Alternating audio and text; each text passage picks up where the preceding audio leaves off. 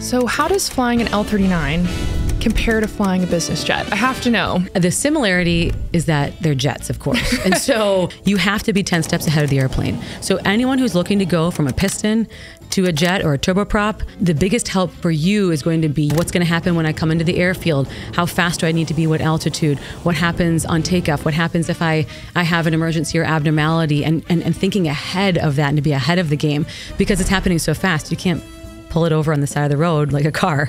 You know, you have to be ahead of the airplane. Think of the L-39 or any fighter jet as more of a Ferrari. And then you've got like a nice Yukon SUV as the global. Wonderful comparison. It's, I mean, and especially with the global, the 6,000, 5,500, and the 5,000, which I fly, it's heavy. So you're really having to woman handle the airplane if you need to on landing and crosswind and everything like that. In the L-39, it's so nimble. You move it a half an inch and you're almost, you know, doing a roll or doing a loop.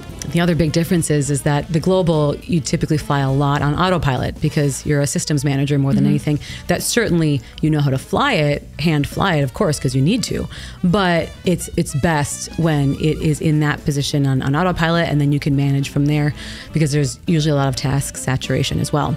The L-39, most of them don't even have autopilots. So you're never flying on autopilot. So it makes you a really good pilot on keeping level, making sure that you have this precision with your flying and good stick and rudder skills. So it's the most fun plane to fly. The L-39 is. There's just no two bits about it. It's incredible.